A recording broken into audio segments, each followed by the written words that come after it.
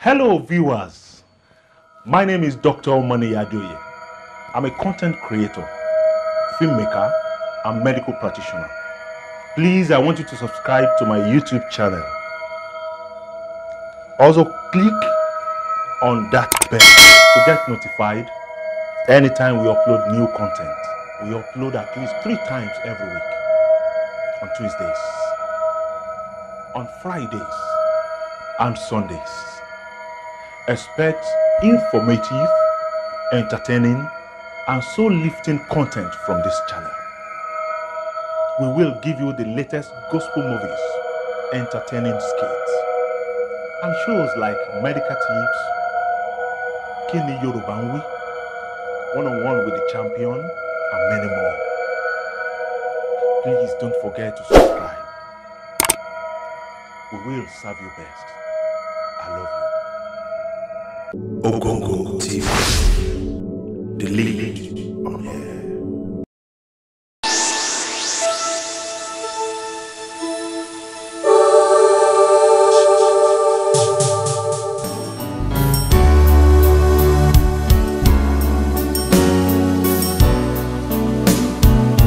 Since the days of the apostles and primitive Africa,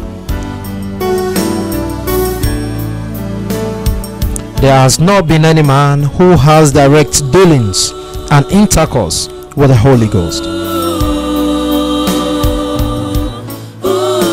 The entire African continent was filled with complete darkness, both in terrain and mind.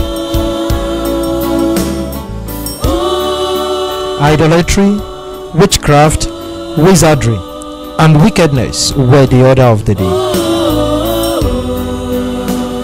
In the midst of this, in April 1904, a child was born.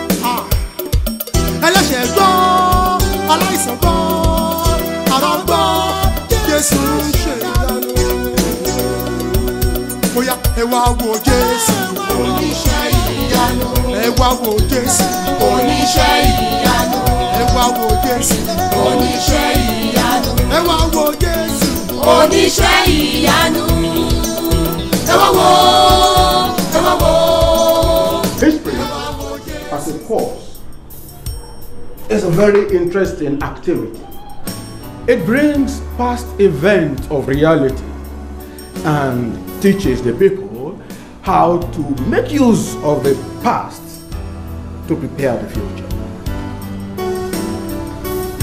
Today, I will refresh your system with religious history in Nigeria. However, we cannot talk about Christianity in Nigeria and Africa without the historical, spirit-filled, and the great Oke Ooye revival in Ilesha in 1930. This actually formed the background for a modern indigenous Christian movement in Nigeria. This event actually revolved round about a messenger of God called Joseph Ayo Babalola.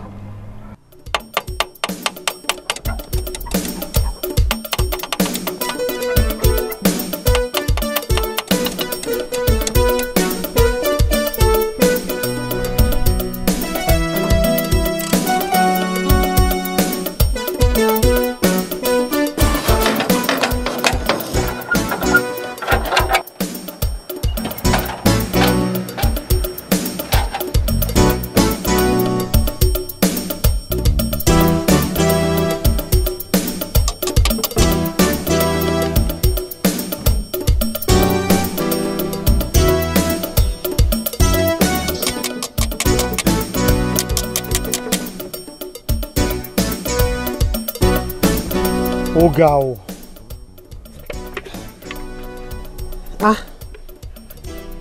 Kí ló wá lè máa ṣe ẹ̀rọ ìbáyìí? A dẹ̀ ṣe títí kò gbọ́. Gbogbo ọgbọ́n tí mo mọ̀ ni mo ti dá.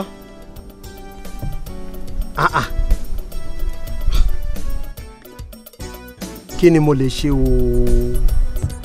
Ọ̀gá, ó ga o. A lè ṣe ẹ̀rọ títí kò gbọ́. Ẹ̀rọ ẹ̀kọ́ dáa dúró ní ṣá. Gbígbọ́ ló máa gbọ́. Ohun tí ò bá ti lẹ́nu kì í gbọ́n tó ni. Jẹ́ ká lọ sinmi díẹ̀. Tá a bá padà dé, gbígbọ́ ló máa gbọ́. Kò ní gbọ́. Ẹ̀rọ yẹn kò ní ṣiṣẹ́. Kí o mú ọgbọ́n láti ìlú ọgbọ́n. Kí o mú ìmọ̀ láti ìlú ìmọ̀. Kí o papọ̀. Kí o sọ di àlùmọ́ọ́nì ọ̀mọ̀ràn tó ṣọ̀wọ́n bí idẹ. Ẹ̀rọ yẹn kò ní ṣiṣẹ́. Àfi kí o gbà láti ṣiṣẹ́ fún mi ni. Ṣùgbọ́n tó o bá kọ̀ láti gbọ́ràn sí ohun ẹlẹ́dàá rẹ, o ò ní kádùn nítorí pé màá gba ẹ̀mí lẹ́nu rẹ kí ọdún yìí tó yípo. Jọ, ṣé o gbọ́ ohun tí mo gbọ́? Rárá o, mi ò gbọ́ nǹkan kan sà. O ò gbọ́ ohun kankan? Mi ò gbọ́ nǹkan kan. Ó dáa, jẹ́ kí a lọ sinmi díẹ̀.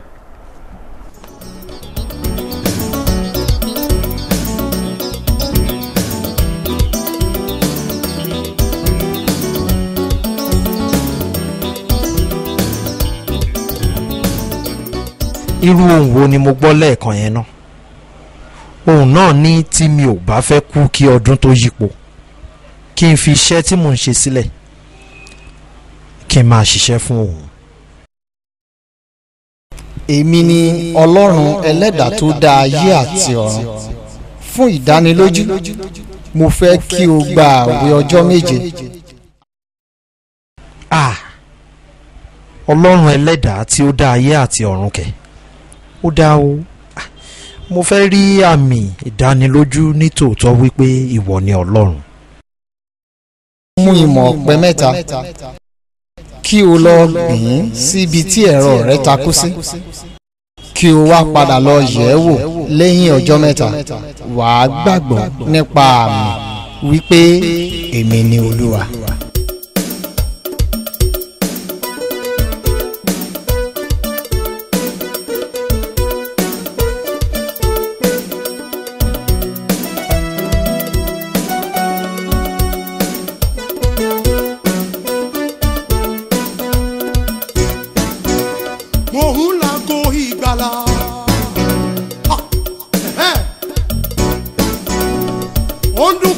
kíkan. Aha! Ẹlẹ́ṣẹ̀ gbọ́, aláìsàn gbọ́, àrùn gbọ́, Jésù ń ṣèyanu. Mò ń lago ìgbàlà. Aha! Ó dún kíkan kíkan. Mi ò tí ì gbọ́. Ẹlẹ́ṣẹ̀ gbọ́.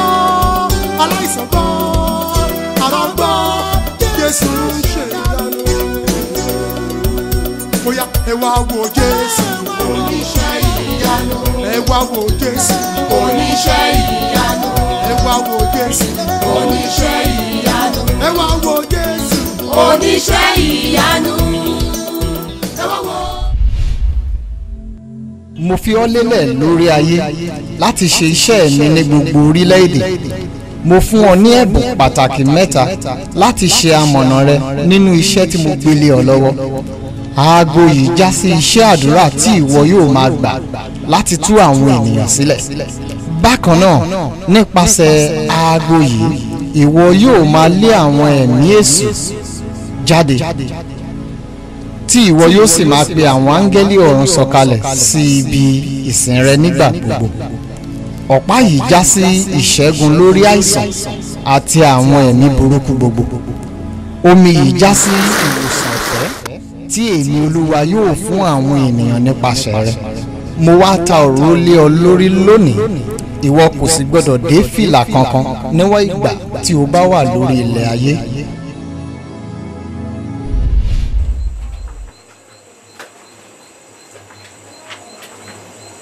Olúwa. This is the beginning of a great change religiously in Yoruba land. A renaissance. This actually led to the formation of churches and denominations we see around us today. The revival of Oke Ooye brings about genuine revival, repentance, healing of different dimensions, raising the dead, confession of witches and idolaters that Jesus is Lord. But before the revival, Joseph Ayo Babalola had a great encounter with God.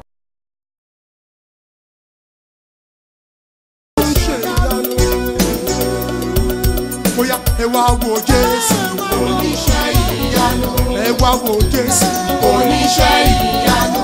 Ẹ wá wo Jésù oníṣẹ́ ìyanu. Ẹ wá wo Jésù oníṣẹ́ ìyanu. Ẹ wá wo, ẹ wá wo, ẹ wá wo Jésù. Ẹ wá wo Jésù oníṣẹ́ ìyanu. Ẹ wá wo Jésù oníṣẹ́ ìyanu. Ẹ wá wo Jésù oníṣẹ́ ìyanu. Ẹ wá wo, ẹ wá wo, ẹ wá wo Jésù. Ẹ wá wo Jésù oníṣẹ́ ìyanu. Ẹ wá wo Jésù oníṣẹ́ ìyanu. Ẹ wá wo Jésù oníṣẹ́ ìyanu. Alágbára ni bàbá, alágbára ni ọmọ, alágbára ni ẹ̀mí mímọ́ wá ṣe tèmi pé alágbára. Ayipada ńlá.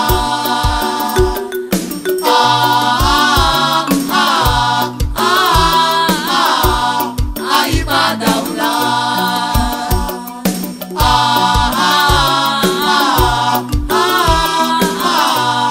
Ayipada ńlá. Olúwa gbé agbára rẹ̀ wọ̀ mí, agbára tí màá lè fi ṣe iṣẹ́ tí ẹ ti. And God manifested. There was an heavy rain. And after the downpour, O ṣé Olúwa, mo dúpẹ́ Olúwa, mo dúpẹ́ ohun gbogbo tẹ́ ẹ ti ṣe. Ẹ ṣeun Olúwa, ẹ ṣeun Olúwa, Jésù Olúwa wa.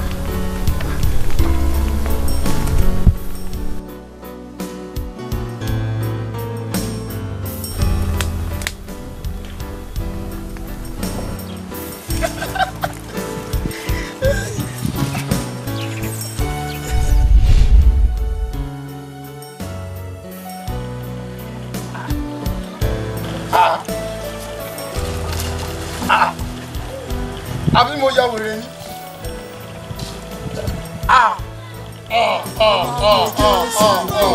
Ẹ wá wo Jésù.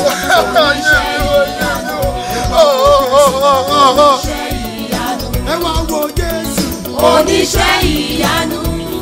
Mo dúpẹ́ lọ́wọ́ yín fún àǹfààní tí ẹ fún mi nínú ìsọjí tí a ṣẹ̀ṣẹ̀ parí. Bákan náà, mo fẹ́ rọ̀ wá wípé kí a gba agbègbè wa fún Ọlọ́run,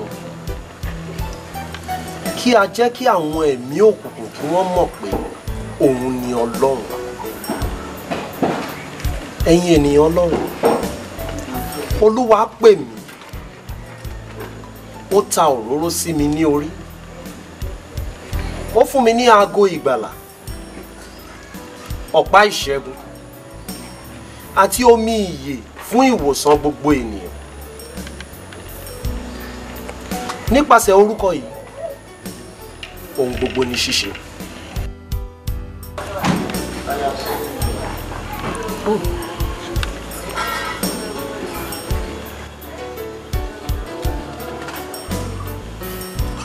Mo gba àdúrà fún ọ, gba ìtúsílẹ̀ kúrò lọ́wọ́ ẹ̀fọ́rí abàmì àti ẹ̀jẹ̀ ríru ní orúkọ Jésù. Àmín. Gba ìwòsàn rẹ. Àmín. Jésù Olúwa wa. Àmín. Mo dúpẹ́ ní ọwọ́ Ọlọ́run. Kí Ọlọ́run kí ó tún okun àti agbára yín ṣe. Àmín. Mo fi àsìkò yìí dúpẹ́ pàápàá jùlọ fún tí Ọlọ́run tó lò yín fún níbi ìsọjí èyí tí a ṣe parí nílùú Èkó fún iṣẹ́ takuntakun, ìwàásù àti iṣẹ́ àmì àti iṣẹ́ ìyanu. Ní orúkọ Jésù, Ọlọ́run yóò tún okun àti agbára yín ṣe. Àmín. Mo ń fi àsìkò yìí pè yín síbi ìpàdé tàwọn òjíṣẹ́ Ọlọ́run tí ó máa wáyé ní ọjọ́ 9 oṣù kejì ọdún yìí ní ìlú Ilesha. Níbẹ̀ la ó ti máa jíròrò àwọn nǹkan tó ṣe pàtàkì nínú ẹ̀sìn Kìrìsìtẹ́nì. Kí Ọlọ́run kí ó ràn wá lọ́wọ́. Àmín.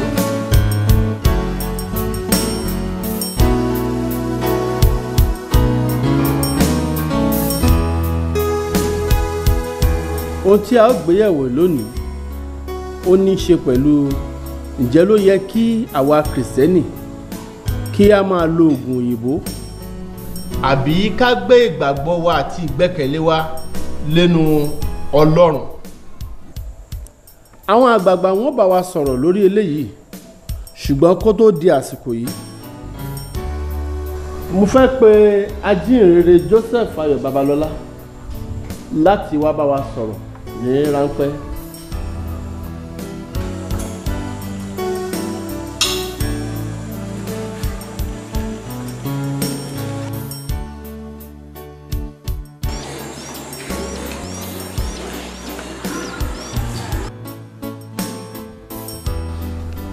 Mo kí gbogbo wa nínú Olúwa.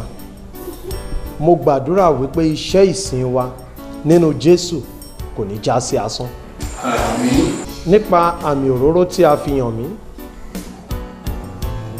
ìpàdé wa ò ní, Ọlọ́run á bá wa lọ́wọ́ sí. Àmín.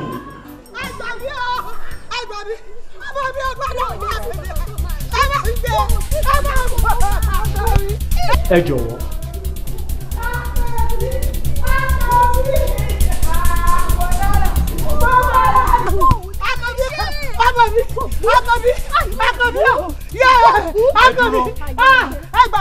Ayé ọmọ ọmọ gbé lọ́kọ̀, ọkùnrin mọ̀ gbé bọ̀. Ẹ gbé sílẹ̀. Ẹ gbà mí o, ẹ gbà mí o, ẹ gbà mí. Àkànbí o, àkànbí. Àkànbí àánú. Ọmọ mi ò gbọ́dọ̀. Ní orúkọ Jésù. Àmín. Dìde kí o rìn. Àmín. Dìde kí o rìn. Àmín. Dìde kí o rìn. Àmín. Ẹ wá wo Jésù oníṣẹ́ ìyanu. Ẹ wá wo Jésù oníṣẹ́ ìyanu.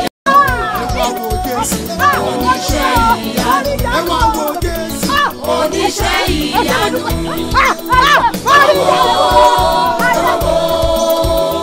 Ẹ wá wo Jésù. Gẹ́gẹ́ bí mo ti ń sọ lọ lẹ́ẹ̀kan, nípasẹ̀ orúkọ Jésù kò sí ohun tí a ò lè ṣe. Láìsí orúkọ Jésù, kí ni a lè dánwò? Orúkọ Jésù òun ní ìbẹ̀rẹ̀ àti òpin. Nípasẹ̀ rẹ̀ kò sí ohun tí a kò lè ṣe.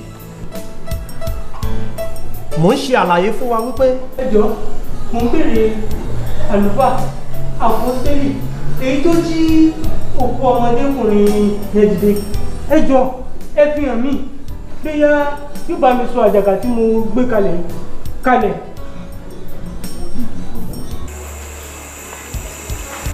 Ẹ jọ̀ọ́, ẹ gbàdúrà fún mi.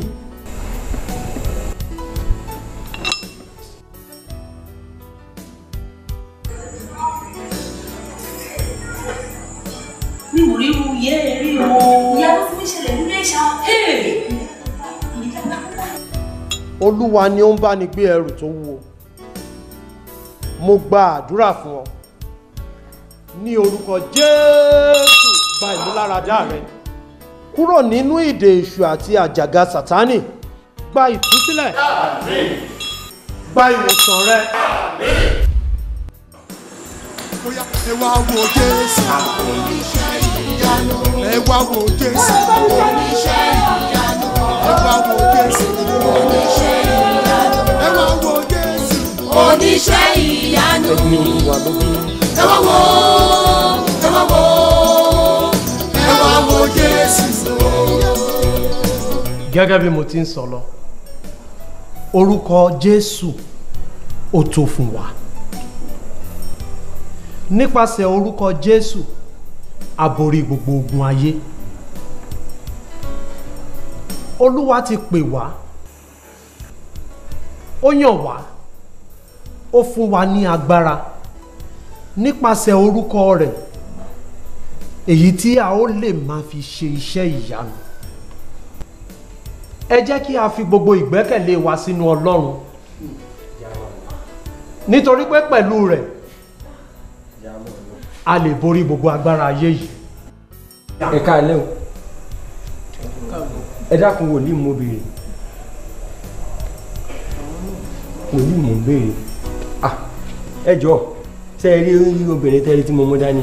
Òní olóní lóyún inú ẹ̀ pọ́dún 4. Ẹ gbà mí. Ẹ bá ń gbàdúrà fún bóyá ajẹ́rí wòsàn ní tó gbé wánu ẹ ṣàánú mi.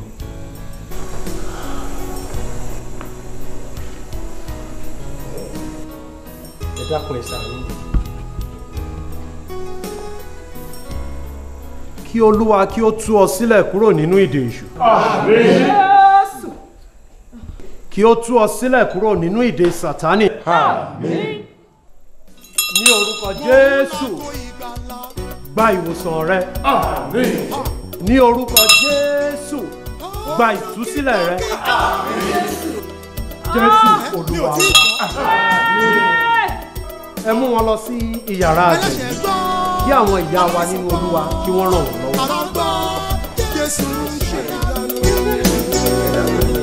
Bóyá ẹ wá wo Jésù oníṣẹ́ ìyanu.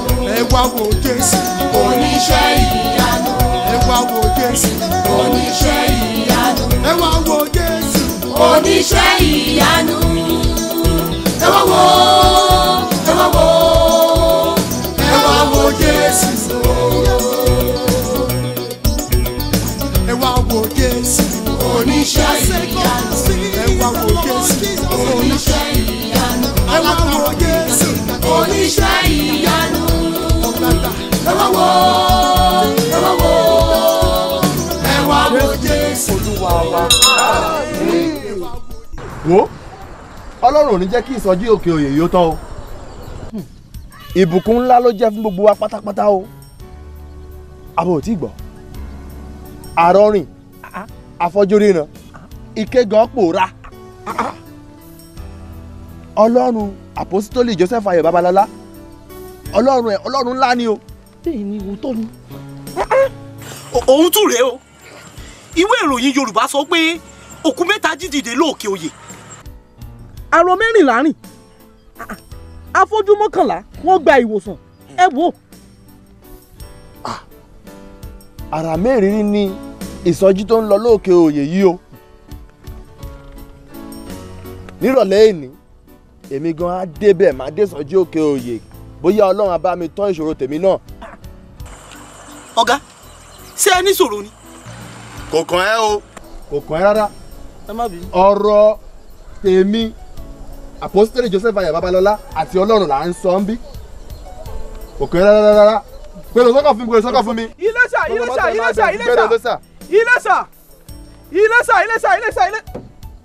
Ilesha. Ilesha. Ẹ wọlé. Ilesha méjì.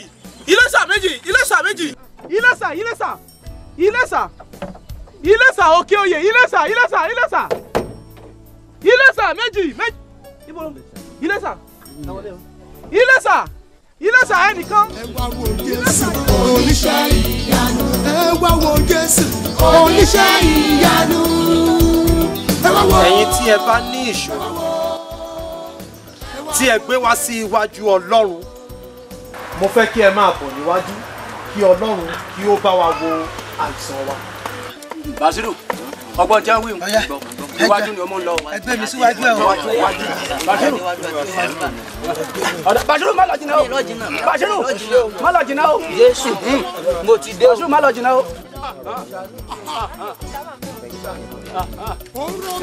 Orúkọ Jésù ni ó borí gbogbo orúkọ. Bẹ́ẹ̀ni. Orúkọ Jésù ni ó borí gbogbo ogun ayé yìí. Bẹ́ẹ̀ni. Láìsí orúkọ Jésù kò sí ohun tí a lè dá ṣe. Bẹ́ẹ̀ni. Mo gba àdúrà fún ẹ̀yin wọ̀nyí ní orúkọ Jésù. Àmín. Gba ìwòsàn rẹ. Àmín. Kí Olúwa kí ó tú ọ sílẹ̀. Àmín. Nínú gbogbo ìdè ayé tí a ti sọ ọ́ sí, nínú gbogbo wàhálà ayé tí a ti sọ ọ́ sí, kí Olúwa kí ó tú yín sílẹ̀. Àmín. Ẹ gba ìwòsàn. Àmín. Ẹ gba ìmúláradá. Ẹ gba ìwòsàn. Àmín. Basiru ọdún tàmí o. Basiru máa wà. Basiru ojú mi náà. Basiru. Ẹ gbé Olúwa lógo. Ẹ wá wo Jésù. Ẹ wá wo Jésù oníṣẹ́ ìyanu. Ẹ wá wo Jésù oníṣẹ́ ìyanu. Ní orúkọ Jésù ti Násárẹ́tì, mo gba àdúrà fún ọ. Gba ìwòsàn rẹ. Ìtúsílẹ̀ rẹ. Dìde kí o rìn. Ẹsẹ̀ mi o. Olúwa kí ó tú ọ sílẹ̀. Jésù Olúwa.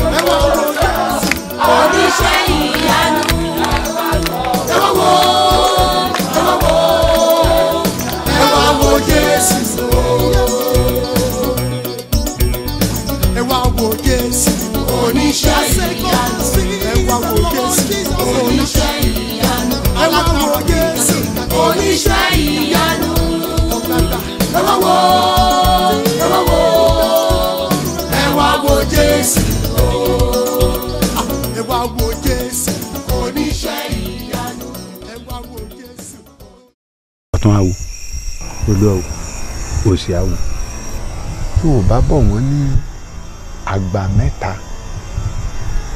lọ́mọdé ẹ̀ ta o kò bàjẹ́ lórí olúgbọ́n bẹ́ẹ̀ ni ó bàjẹ́ lórí àrẹ̀sà ayájúlẹ̀ pọ̀ tí èèmọ̀ fi wọ̀lú tì wá nílùú Ilesha o mo ti fẹ́ kẹ́ ẹ mọ̀ pé ìjì tọ́jà tó gbé kẹtẹpí ògì kí lá fún ọmọ ṣàfihàn o ọkùnrin pidánpidán tí ń tú gbogbo àwọn ẹran tá a so mọ́lẹ̀ tí ń tú wọn lẹ̀ yìí nǹkan mi ò yẹn o. Olúwa wo ọ̀rọ̀ ìpìlẹ̀ ti tójú sùn ní tẹ́lẹ̀. Àní wọn lọkùnrin ń pidán kódà wọn ní sọjí tó ṣe lókè òyì ọlọ́run rẹ̀ náà mọ̀ pé òun ò sí ń bẹ̀ níta bá mọ̀ páṣẹ ní káṣẹ báyìí. Olúwa wo àwọn oúnjẹ. ọ̀rọ̀ tó wà nílẹ̀ yìí ojú tèmi tún fi wò yàtọ̀ díẹ̀ o ó dàbí adìyẹ tó bá lókun ni o ẹ sì mọ̀ pé bádìyẹ bá ti bà lókun báwọn bára ò ṣe rokùn bẹ́ẹ̀ náà ni ara ò ní ro adìyẹ ìmọ̀ràn tèmi rèé o ẹ̀jẹ̀ agbógun tiwọn ẹ wo ẹ̀jẹ̀ abẹ láàlú lọ́wẹ̀ Ọbàtálá ògiri òkú àti Ṣọ̀pọ̀nná ẹ̀jẹ̀ abẹ lọ́wẹ̀ sí wọn kó gbógun tiwọn ẹ wo kan lè jẹ́ aráyé ṣe tiwa nílùú yìí ni o. Ó parí bí bàbá dojú dé bí ọba ṣe é sí.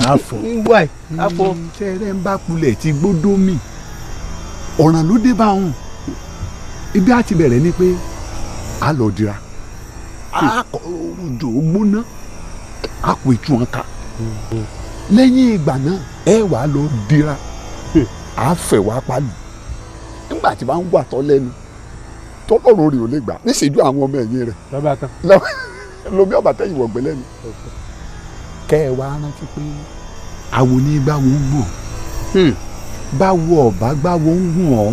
àwọ̀ tẹ́ kódà àwọ̀ àyà. wọ́n parí.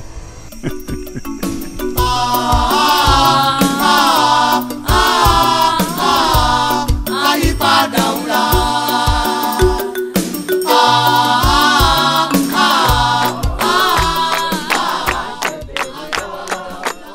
Jésù Olúwa wa. Ẹ̀mí Ọlọ́run ní kí n sọ fún yín wípé ẹ ò lè sin mámọ́nì àti òun Ọlọ́run papọ̀.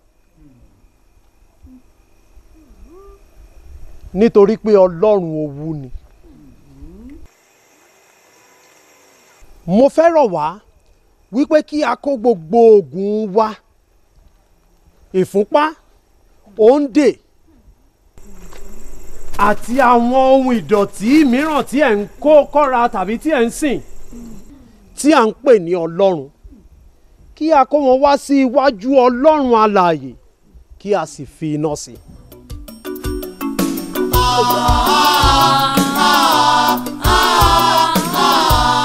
Àyípadà ńlá.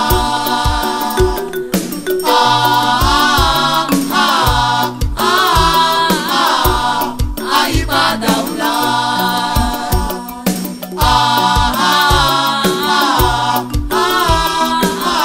Mo gbàdúrà, mo wá pa ní àṣẹ fún ìwọ òjò àwọn ọ̀tá tí ó ṣú dẹ̀dẹ̀ tí ó fẹ́ rọ̀ ẹ́ láti bà ìpéjọpọ̀ àwọn ènìyàn mímọ́ jẹ́, wípé kí o parẹ́ ní orúkọ Jésù. Àmín. Parẹ́ ní orúkọ Jésù. Àmín. Nípa ìfàmì òróró yàn Ọlọ́run ní orí mi, mo wá ń gba àdúrà fún gbogbo àwọn ẹni ibi, àwọn ọ̀tá Ọlọ́run tí wọ́n péjọpọ̀ sínú ìpàdé yìí láti dán agbára Ọlọ́run wò. Ipe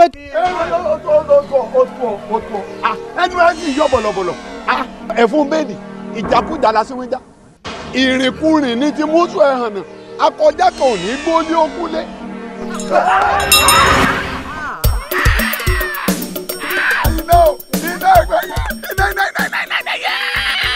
Kí Olúwa kí ó dáríjì ọ́. Ǹjẹ́ o ṣetán láti fi ayé rẹ fún Jésù gẹ́gẹ́ bí Olúwa àti olùgbàlà rẹ? Mo ṣe tán ẹ dákun mo ṣe tán èdè ní dì mí mo ṣe tán. Ògo. Kí Olúwa kí ó dáríjì ọ́, kí ó ṣe àánú fún ọ, ara kí ó tù ọ́ ní orúkọ Jésù. Àmín.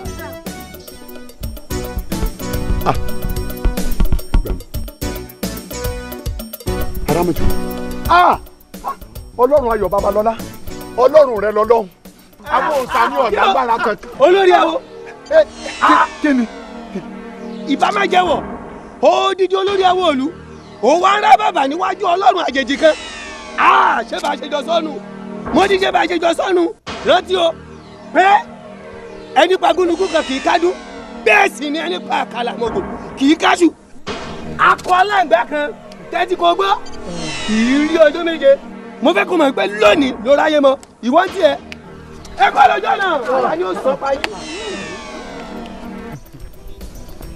Ẹ dákun, ẹ gbàdúrà fún mi, ẹ gbàdúrà fún mi.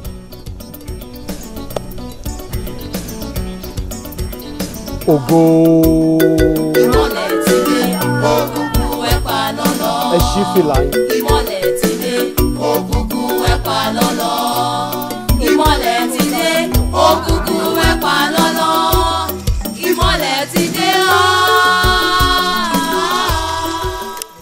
gbogbo àwọn ọ̀tá Ọlọ́run. Kí Olúwa kí ó fi àjùlọ hàn yín, kí ó rọ òjò iná lé yín lórí. Ní orúkọ Jésù. Àmín. Iná o, irọ́, omi ní foro náà, òjò kàtàkàtà ní foro ọ̀gbẹ̀lẹ̀. Ẹ faragba idà Olódùmarè. Àmín. Ikú ò ní mi pa. Àrá láti òkè wá. Iná ẹ̀mí mímọ́ kí ó bẹ̀rẹ̀ sí jó yín.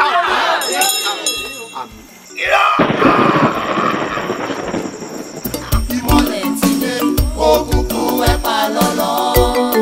Ìmọ́lẹ̀ ti dé, òkùnkùn ẹ pa lọ́lọ́. Ìmọ́lẹ̀ ti dé, òkùnkùn. Jésù Olúwa wa. Àmín. Ti dé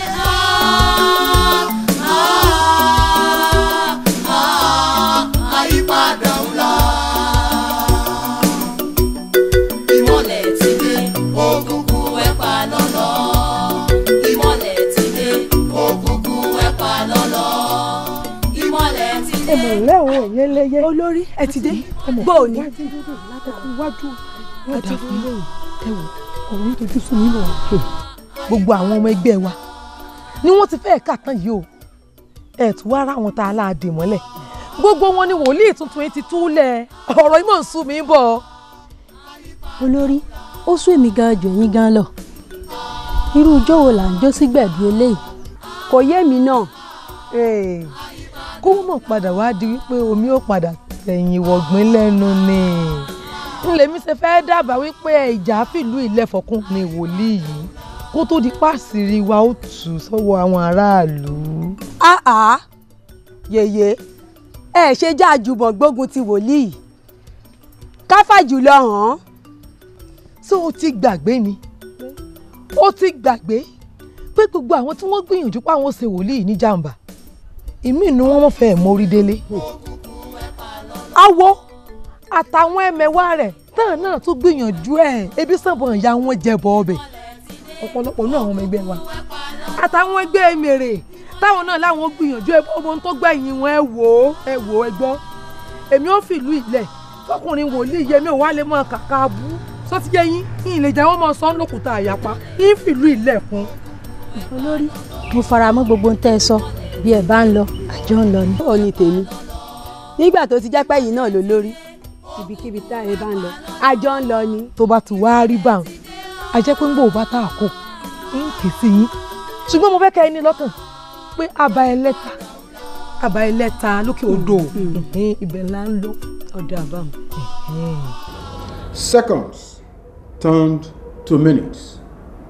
Minutes turned to hours. Hours to days. To weeks and several months. The Oke Ooye revival became popular by the day through the presence of God and how Joseph Ayo Babalola was using the name of God to heal the sick, bless the people, and raise the dead. People from all walks of life were trooping to the revival ground. Joseph Ayo Babalola, a young man, then about 26 years old, was humble but confident, simple but disciplined, powerful and filled with the power of God. Babalola's kind of characteristics are not found in most general overseers of churches today. They claim to lead Christian movement, but their attributes and attitude do not glorify God.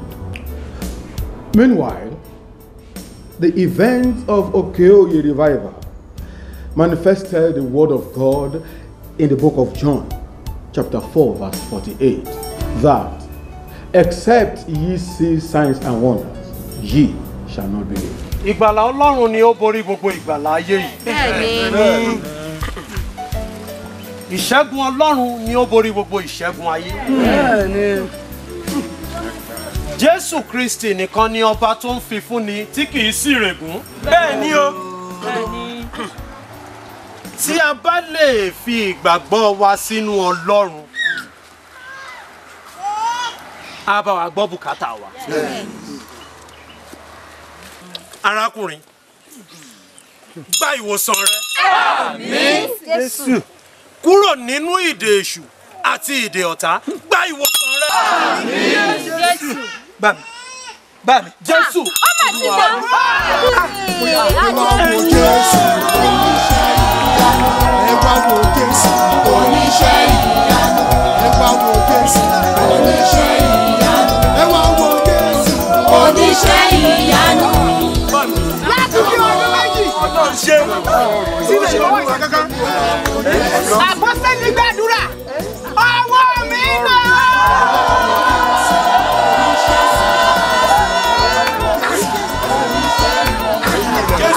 Ọlọ́run tí ó ṣe ti arákùnrin yìí, ó lè ṣe ti ìwọ náà.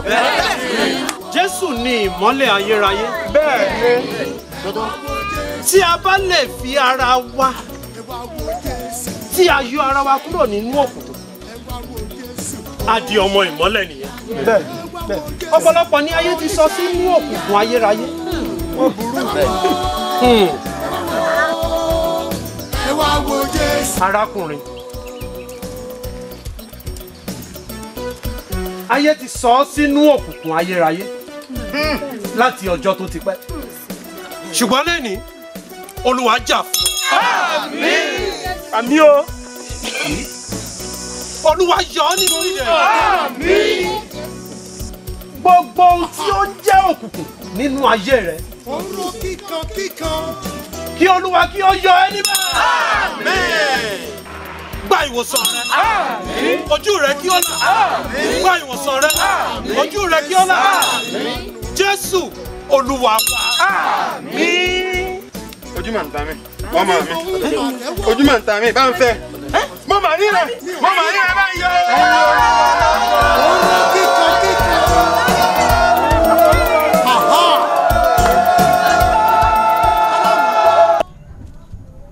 Ẹ ṣeun o ẹ̀yin ìyá, mo dúpẹ́ gan-an lọ́wọ́ yín. Àṣé oríṣiríṣi ọ̀nà lẹ́ ń gbà lẹ́ fi ń ṣe ní lóore. Ẹ tún tẹ̀lé mi lọ síbi ìsọjí Ọlọ́run àjèjì, ẹ sì mú mi lára dá. Mo dúpẹ́ gan-an lọ́wọ́ yín. Ẹ ṣé o, mo dúpẹ́ gan-an, ẹ ṣé. Nǹkan ètùtù yín rèé o.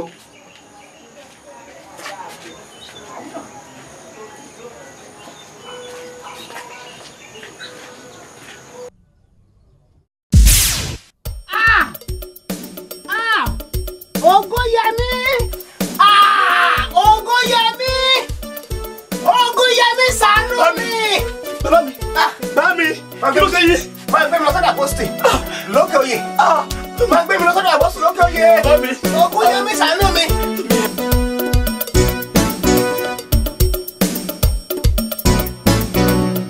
A dúpẹ́ lọ́wọ́ Ọlọ́run fún ohun gbogbo tí ó ti ṣe. Ọpẹ́ ni fún Ọlọ́run. Tí ó bá di ní ọ̀la, àwọn ará Èkó á padà sí agbègbè wọn. Bákan náà àwọn ará Ìbàdàn wọ́n á padà síbi tí wọ́n ti wá. Bẹ́ẹ̀ni. Èmi náà padà sí orí òkè ní Èrìò. Lẹ́yìn èyí, a ó tún ṣe ìsọjí ìta gbangba ní oríṣiríṣi ìlú gẹ́gẹ́ bí ẹ̀mí mímọ́ bá ṣe darí wa. Ẹ̀mí Ọlọ́run, ẹ̀mí mímọ́ á gba ìṣàkóso. Àkóso! Tá a bá kò nínú. Báwa bí ẹ̀dẹ̀ wọ́n ti ṣẹlẹ̀ wà kò títù. Ó tún ti ṣẹlẹ̀ kò títù sẹ́ ìyanu rèé o. Ẹ bá wa ṣe o. Kí ló dé? Ó ti ṣẹlẹ̀. Kí ló ṣẹlẹ̀? Bá a mú nǹkan wá kí n fa tẹ́gùn sí. Inú yàrá òòṣà wọn. Ìyàrá òòṣà bá wò. Bẹ́ẹ̀ni bàbá. Ó dáa, kí o tó gba ìwòsàn, wà wá lọ kó gbogbo àwọn oògùn àti àwọn òrìṣà yẹn wá. A ó wá fi iná sí níbí. Wá. Gba agbára Ọlọ́run. Àmín. Kí Olúwa kí ó wà pẹ̀lú rẹ. Àmín. Awí fún o. Awí fún o. Lẹ́yìn ìgbà tó o ti gbà dáǹdè, ìmọ̀ tó ń tún aṣọ pupa bora kì í sí. Kò sí ẹni tí ó fi ọwọ́ lé ohun ìtùnú tí ó bojú wẹ̀yìn tí ó yẹ ní ìjọba òun. Lẹ́yìn tí Olúwa ti ṣe iṣẹ́ ìyanu fún arákùnrin, ó wá lọ ń fi ọpẹ́ fún òrìṣà. Ìwé mímọ́ ní òun ni Ọlọ́run kì yóò sì pín ògo rẹ̀ pẹ̀lú ẹnikẹ́ni nítorí pé Ọlọ́run ni.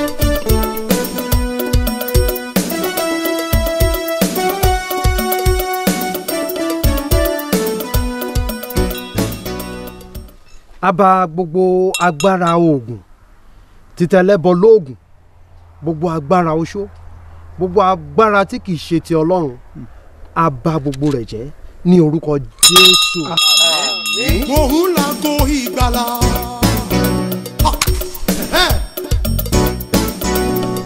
Ó ń dún kíkan kíkan.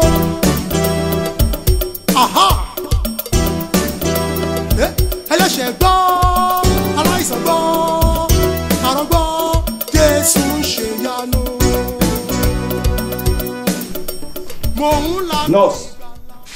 Nurse, níbo ni gbogbo àwọn patient mi lọ?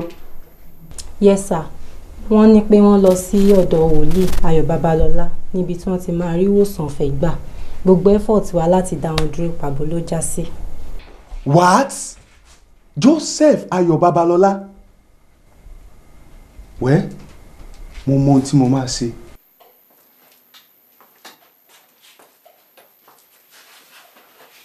Alàgbà Joseph Ayọ̀délé Babalola, right? Bẹ́ẹ̀ni.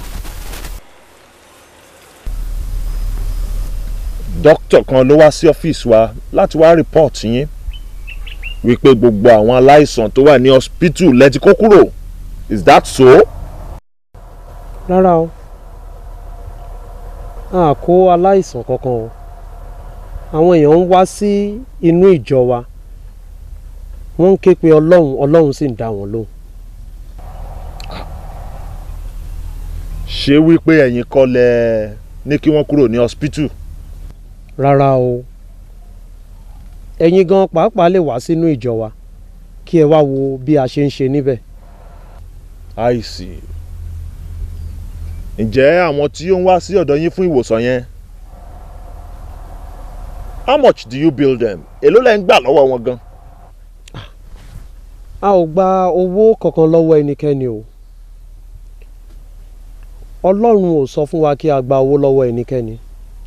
Bí Ọlọ́run ṣe darí wa, òun ni a ṣe ń ṣe. I see.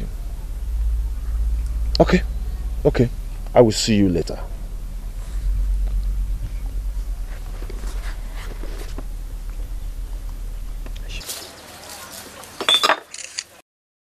At the end of Oke Ooye revival, it was recorded that God, through Joseph Ayo Babalola, healed several sicknesses. 100 lepers were healed, 60 blind men, 50 cripples. In addition to that, several other sicknesses were healed. Women with long-term and overdue pregnancies gave birth. Epilepsy healed. In fact, the wonders of God at the revival ground were innumerable to mention. After this revival, the story of Christianity changed in Africa. The colonial masters, the white men, now believe that God can make use of black men, thereby increasing their respect for us. Eyewitnesses in Ilesha gave account of the event to those who are not there. For example, I have here a letter written by a father in Ilesha to his son in Lagos. Here is the letter. You, come and read it.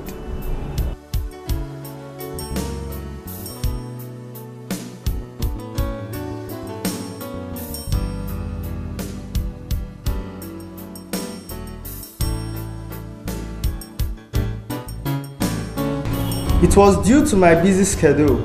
I would have written to you concerning the salvation of God that has descended into the town of Ilesha. I personally visited the revival site myself to see with my eyes the wonders being wrought by the young man. He prays only on water, which everyone would bring in bottle or jerry cans, and thereafter healing is effected. All the people in doctor's clinic have dispersed, running to this prayer man, and they have been healed. The doctors have gone to report to the Owa, the paramount traditional ruler of Ijesha land, that he has been rendered redundant. Even the revivalist was dragged to DO, the district officer Ilesha, that he was disturbing the doctor. His explanation to the DO was that he did not call anybody, but that the people came on their own accord for prayers and he obliged them. I myself went there and saw it, not a matter of hearsay. All the traditional rulers in the surrounding towns have sent to him that they want to have him in their towns, but he refused, insisting that God has not told him to leave Ilesha, and that it was where the Lord sent him that he would go. All the heathens who have heard his preaching have all surrendered their idols to him. The idol surrenders there are up to 2,500. Seeing is believing. All the people who have received healing are thanking him, God rather, every day. A woman had been pregnant for 4 years, but she delivered right in front of this revivalist as he prayed over her. Every day, we see the wonders being performed by him. Oh, thank you very much.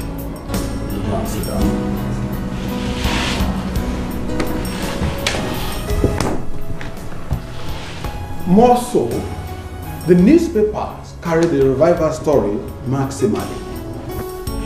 Here are some quotes from the newspapers. The Telegraph. Wonderful Babalola is performing miracles. The Nigerian Daily Times. Messiah in Ilesha. And the Nigerian Spectator. Wonderful miracle. The African Nationhood. The New Prophet. Akéde Èkó, iṣẹ́ ìyanu gbilẹ̀ ní Ilesha. After this, Joseph Ayo Babalola proceeded to a real mountain where he established his church. Joseph Ayo Babalola in his time had some attributes that could be explained by only God. One day at home.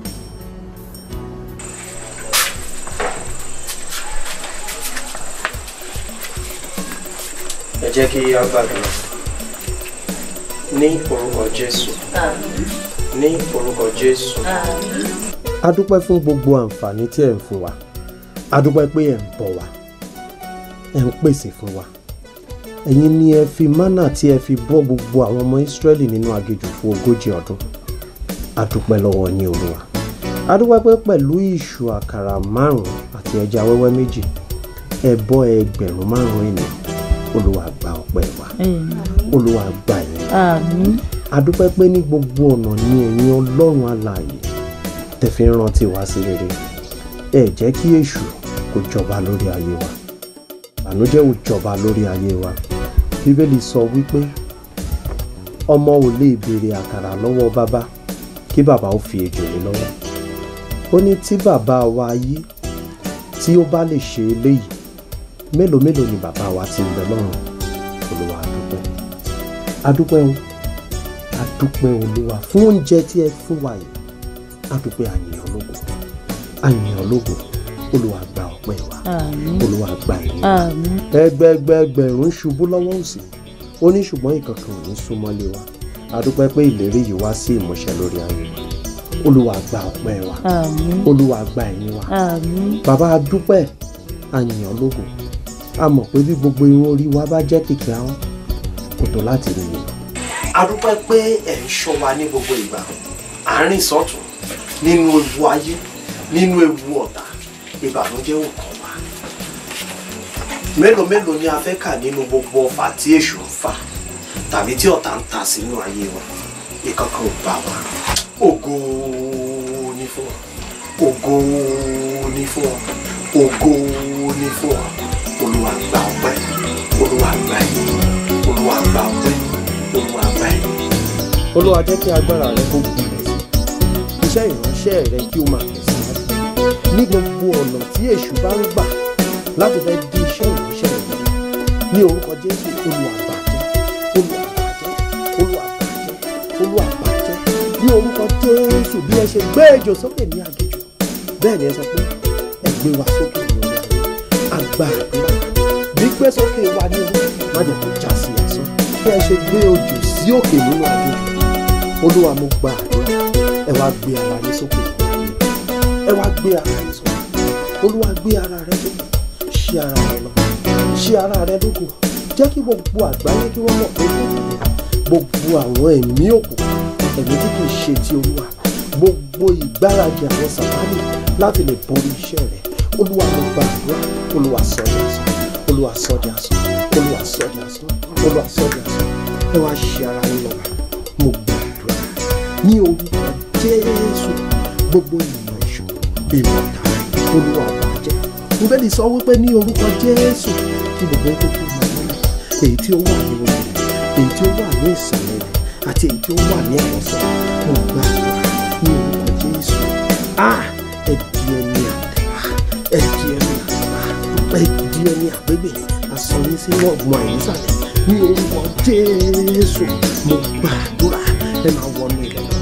Nítorí wípé Bíbélì jẹ́ kí ó yé mi nípasẹ̀ orúkọ Ọlọ́run kò sí ohun tí a ò lè ṣe. Mo gba àdúrà ní orúkọ Jésù. Èyí tí gbogbo ikú tí ó ń wọlé, èyí tí gbogbo àwọn oníjẹ́ wọn pé ẹni ẹ máa wọnú ìlú lọ, ẹ máa wọnú ìlú lọ. Pẹ̀lú tí kìí ṣe ti Ọlọ́run, mo dè ní orúkọ Jésù. Ẹ wọnú ọ̀gbun àìnísàlẹ̀.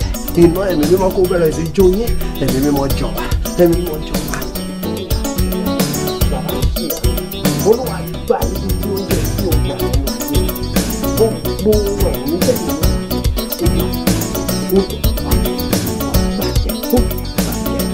ó gba àdúrà ní bí ẹ̀ṣẹ̀ ara rẹ̀ ló máa ṣe ara rẹ̀ lórí gbogbo ọ̀nà tí èyí lè gbà láti bá ibi àjọ ayé mi jẹ́, láti bá iṣẹ́ ìránṣẹ́ mi jẹ́ ní orúkọ Jésù. Mo gbà ní orúkọ Jésù. Mo gbà ó.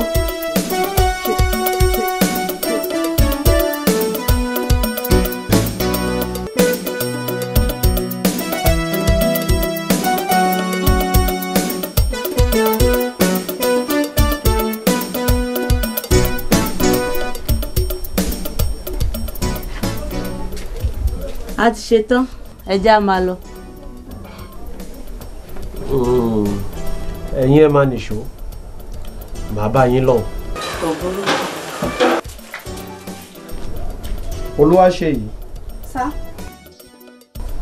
ìwọ ni wàá kọ orin nínú ìsìn alẹ́ yìí. Mo fẹ́ kí o múra gidigidi kí o sì gba àdúrà. Ọlọ́run á ràn ẹ́ lọ́wọ́.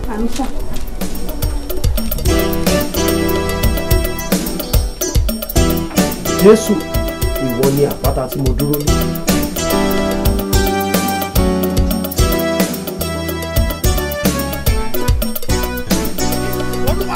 Màámi, ṣé ìṣe òun bá mi mò ń gbọ́ yẹn?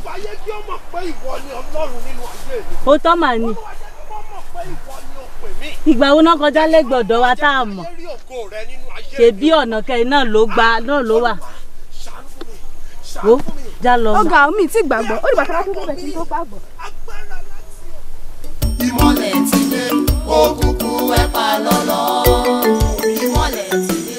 Sójà báyìí, ènìyàn ẹlẹ́ran lásán lásán wá lé mi kúrò lórí òkè tí mo ti ń gbé fún ọ̀pọ̀lọpọ̀ ọdún. Mo di ẹni tí kò nílé, mo wá fi ìmọ̀ kí mọ̀ bóra. Òjò ń pa mí, òòrùn ń pa mí. Mo wá di ẹni tí ń bá àwọn ẹranko jà sí ilé. Ìwọ ọ̀dọ́mọkùnrin tó lé mi kúrò ní ilẹ̀ mi yìí, ó filẹ̀ ṣaṣọ bora, ìjà ńlá lèmi gan pinnu mo ṣẹ̀ṣẹ̀ pa ìwé àti egbò pọ̀ láti pe orí ọmọkùnrin náà ni. ṣé ẹni tí ò bá ní jẹ́ kí a sinmi a máa ń ṣe ti irú wọn mọ́ṣẹ́ ni. mi ò ní gbà mo gbọ́dọ̀ gba ilé mi padà. kí ni à ń dúró ṣe bí ọ̀gànjọ́ òru ni iṣẹ́ àwọn àbàmì ẹ̀dá máa ń dáhùn. bẹ́ẹ̀ ni. ọ̀gànjọ́ òru sì ni àwọn ènìyàn fi ń sinmi. bẹ́ẹ̀ ni. ẹ̀mí Ayọ̀ Babalola sinmi lọ́wọ́ báyìí. jẹ́ ká kọlù. bí a bá pe òkú ní gbogbo alààyè ní dáhùn. mo pè ọ́ lónìí ìwọ Ayọ̀ Babalola. ìpè ọ̀run ni kó o jẹ́ o láti ìsàlẹ̀ ilẹ̀ títí dé ọ̀wọ́ sánmọ̀. mo gba gbogbo tí o fi ń jẹ́ ènìyàn kí o di òkú báyìí. àṣẹ. Olúwa gbé ìjà mi jà gba agbára lọ́wọ́ gbogbo àwọn ẹ̀mí òkùnkùn fún mi ní ìṣẹ́gun lórí gbogbo agbègbè yìí ní orúkọ Jésù. mo gba agbára lọ́wọ́ gbogbo ẹ̀mí òkùnkùn Olúwa fún mi ní ìṣẹ́gun. a pè ọ́ lónìí ìpè ọ̀run ni kó o jẹ́ o. Ayo Babalola o. ẹni tí ń gbé inú mi ó ju ẹni tí ń gbé inú ayé lọ. mo sá di àpáta ayérayé ẹni tí ó bá forí sọ á fọ́ tútú. mo sá di Ọlọ́run Elédùmarè ẹni tí ẹ̀dá ayé kan ò lè dojúkọ. àrá ńlá tí ń tanná ayé ẹ̀fúùfù lẹ̀lẹ̀ tí ń ṣàkóso òkun. ta ni ẹ̀yin ohun ìdọ̀tí wọ̀nyí níwájú Ọlọ́run alààyè? ẹ parẹ́ lábẹ́ iná ẹ̀mí mímọ́. Òkùnkùn ẹ pa lọ́lọ́. Ìmọ́lẹ̀ ti dé. Òkùnkùn ẹ pa lọ́lọ́. Ìmọ́lẹ̀ ti dé. tí ẹ bá tún perí ọmọ Ọlọ́run ẹ rí ìjà Ọlọ́run. kí Olúwa kí ó wà pẹ̀lú wa. mo fẹ́ fi àsìkò yìí sọ fún ẹ wípé ìsọjí ńlá kan yóò wáyé ní ìlú Ìbàdàn. Ọlọ́run sì ti darí mi láti lọ ṣe iṣẹ́ ìránṣẹ́ níbẹ̀. tí ó bá di ọ̀túnla màá gbéra lọ sí ìlú Ìbàdàn. mo wá fẹ́ kí o di orí òkè mú kí o fi àdúrà ràn wá lọ́wọ́. Ọlọ́run á sì ràn ẹ́ lọ́wọ́. àmín. Ọlọ́run á bá yín lọ. àmín. ẹ ó padà dé bá wa láyọ̀ àtàlàáfíà. àmín. Olúwa máa fi agbára kún agbára sí fún yín. àmín. ẹ ṣé ẹ jẹ́ kí a gba àdúrà. ní orúkọ Jésù. Joseph Ayo Babalola did wonders through the anointing of God in Ibadan. The blind saw, the sick healed, and there was a great joy in the entire Ibadan city. The Christians in Ibadan were so happy. Throughout the revival in Ibadan, Joseph Ayo Babalola stayed with his sister, whom he told at the point of departure that he will be branching at Ede to visit his long-time friend, Baba Adeoye. ẹ ṣé ẹ kú ìtọ́jú mi. Ọlọ́run á túbọ̀ máa ṣamọ̀nà yín. ẹ ṣé gan. àìdúpẹ́ ara ẹni kò bá ń kí ìyàwó rẹ àtàwọn ọmọ. wọ́n á gbọ́. ó ṣeé ṣe kó jẹ́ ìgbà ìkẹyìn tí mo máa dé ìlú Ìbàdàn nìyí. ju gbogbo ẹ̀ lọ kí Ọlọ́run máa ṣamọ̀nà gbogbo wa. ó tún padà wá o. ó padà wá o. a tún wá ló kọ rẹ o. ní ìtọ́jà bíi kọ́ ọmọ lọ́mọ yìí. Ìbàdàn gbádùn iṣẹ́ ìyanu tọ́lọ̀ tọwọ́ rẹ ṣe. ó ń padà bọ̀ kọ́dà kò ní pẹ́. a tún fẹ́ rí ọ o. ẹ ṣé ẹ máa jẹ́ kí ìyàwó àtọmọ rẹ kọ́ bá ń kí bàbá àbíyé o. a gbọ́. Ọlọ́run ràn ọ́ lọ́wọ́ o. ọ̀dà bàbá ń káyà mí o. wọ́n gbọ́ ẹ ṣé o. ọ̀dà bọ̀ o. wọ́n pẹ́ wá o. wọ́n pẹ́ wá o.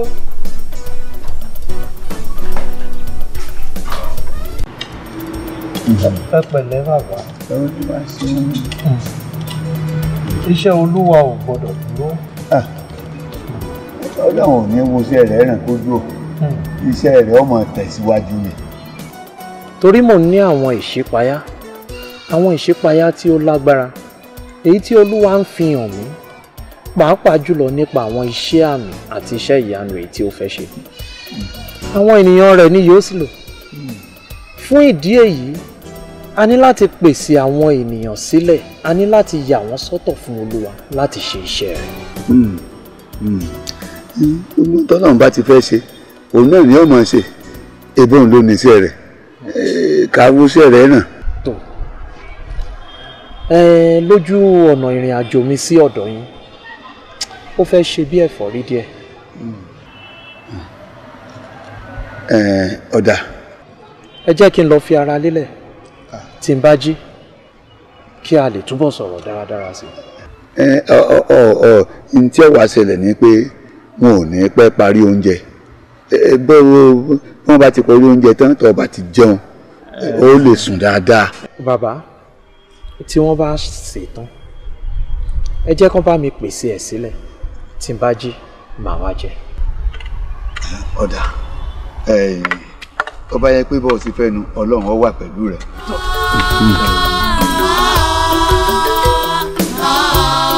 Ayipada ula.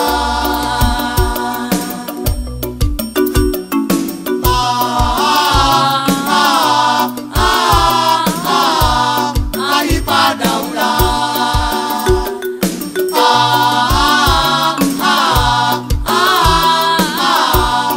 Ayipada ula.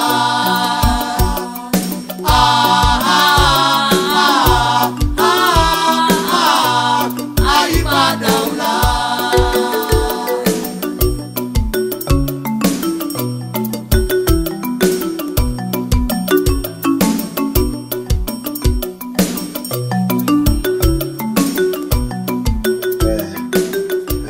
Ọ̀rọ̀ la dọ́gbọ́n sí bẹ́ẹ̀ o. Ẹ ṣé o. Wá jẹ́ àgbàdua. Tó ọjọ́.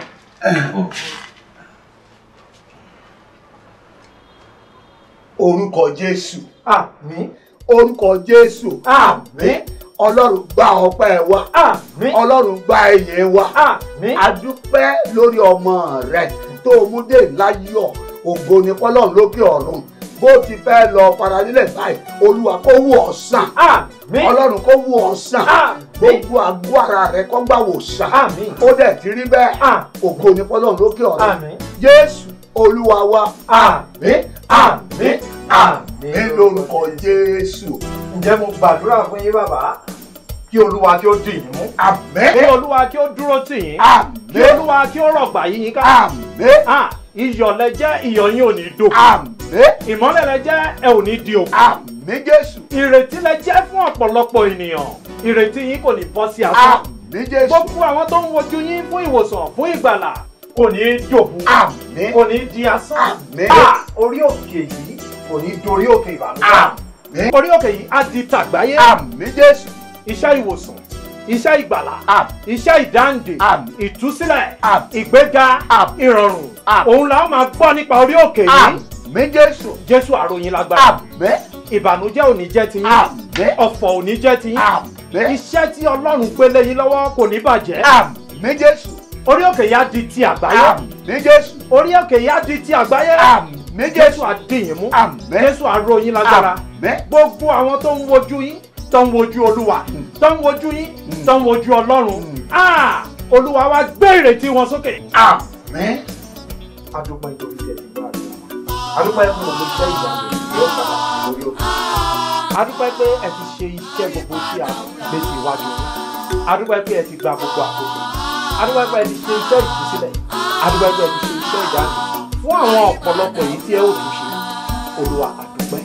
Olúwa gbà á. A ó lè máa yìn ọ́ lógo. Ògo ni orúkọ yín. Jésù agbára wa. Àmín.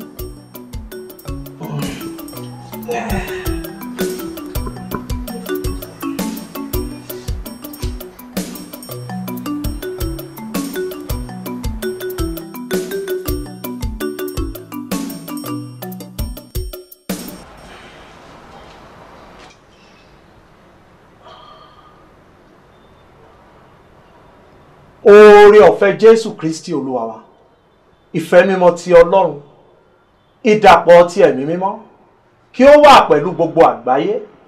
Àmín.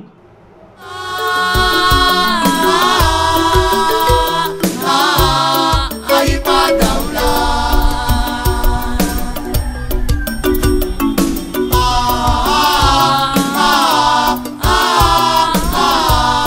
Ayipada ula.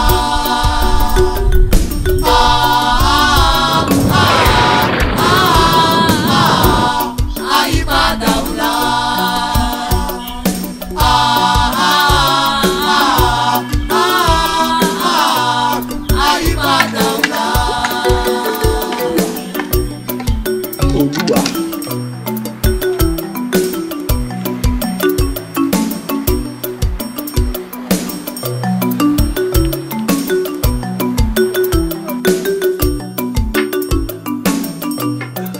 Ayo, Ayo, Ayo, Ayo, Ayo, Ayo, Ayo, Ayo, Ayo, ye, Jésù, Jésù, Jésù, Ayo, ìwọ kì yóò kú bí kò ṣe yíyè, ó ròyìn ògo Ọlọ́run, Ayo Babalola, Ayo, ó yá, jíǹde, Ayo. Oya, Ayo, orúkọ Jésù, Ayo, jíǹde, Babalola, Babalola, Babalola, Ayo.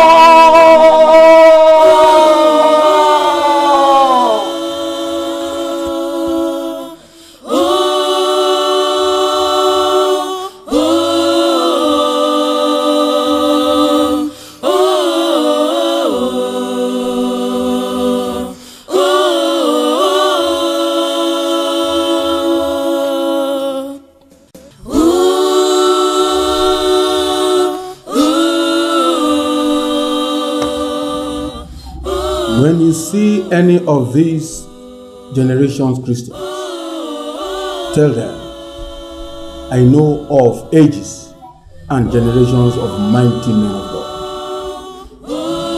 I know of ancient Christians like D.O. Babajide, S.A. Adegboyega, J.A. Medayeshe, and Joseph Ayo Babalola. And as for present Christian leaders, let us see what history will tell about them. Joseph Ayo Babalola was able to accomplish more in 6 weeks than the Anglican Church in 60 years. That was the words of Reverend Christina Matthews of the CNS.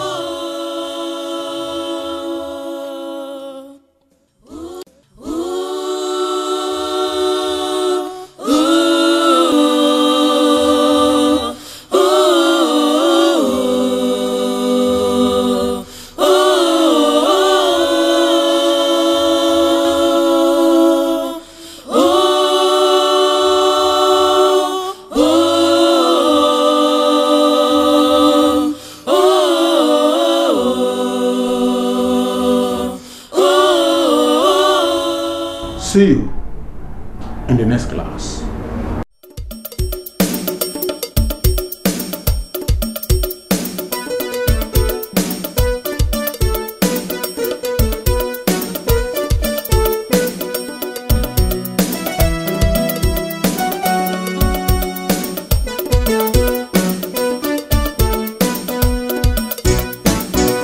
Mohun lago ìgbàlà.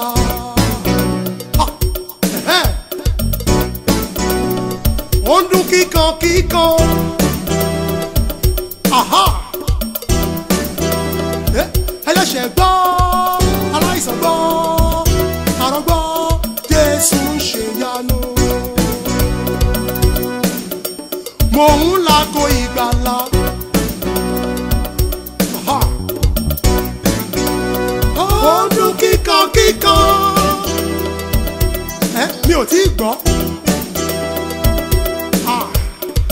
Ẹlẹ́ṣẹ̀ gbọ́, aláìsàn gbọ́, àrùn gbọ́, Jésù ń ṣèyanu. ẹ wá wo Jésù oníṣẹ́ ìyanu. Ẹ wá wo Jésù oníṣẹ́ ìyanu. Ẹ wá wo Jésù oníṣẹ́ ìyanu. Ẹ wá wo Jésù oníṣẹ́ ìyanu. Ẹ wá wo.